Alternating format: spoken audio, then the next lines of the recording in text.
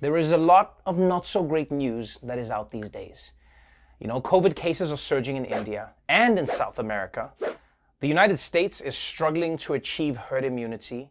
Benefa is back in the news, and now Bill and Melinda Gates are getting a divorce, which is devastating to me.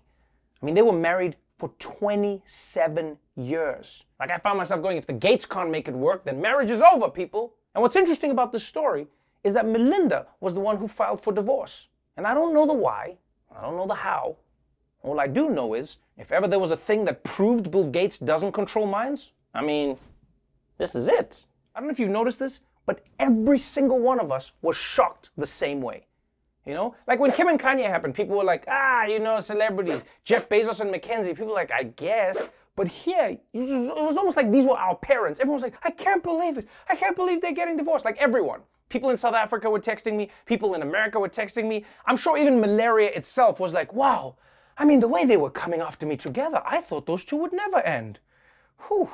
And you know what I'm worried about now? Is first of all, whether they're going to get their privacy, and also how either of them is ever going to be able to date again. Because when you're worth that much money, it's hard to know if people are just using you for the money. Every single dinner that they go out on could suddenly turn into an episode of Shark Tank. Oh no, Melinda, I dropped my napkin, so it's a good thing I'm wearing one. Introducing napkin shirt. So look, man, I'll be honest. With all of this going on, I was in a bad mood when I woke up this morning. But then I remembered that no matter what else is going on in the world, there's always a bright side that you can turn to. So let's do that with another edition of A Ray of Sunshine.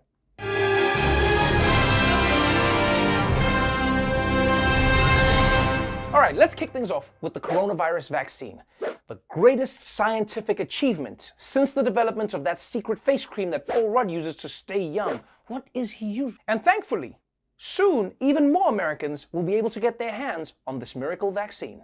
The FDA could expand COVID vaccines for 12 to 15-year-olds as early as this week. Health experts say any day now the agency is expected to authorize Pfizer's drug for that younger age group. The decision would allow middle school students and all high school students to get the shots. Pfizer says clinical trials showed the vaccine was, get this, 100% effective for 12 to 15-year-olds who have that good immunity. If authorized, that age group may start receiving the Pfizer vaccine later this month.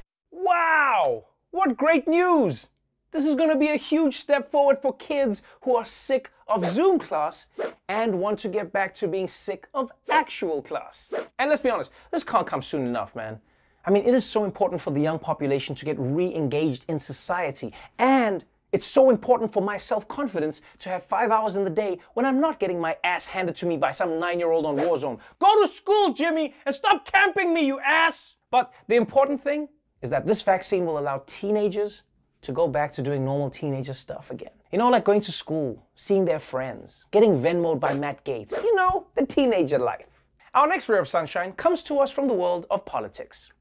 Yesterday, President Biden took a break from looking for a White House cat for his dog Major to rip apart and went down to Georgia, where he and the First Lady met up with their oldest and most adorable predecessors.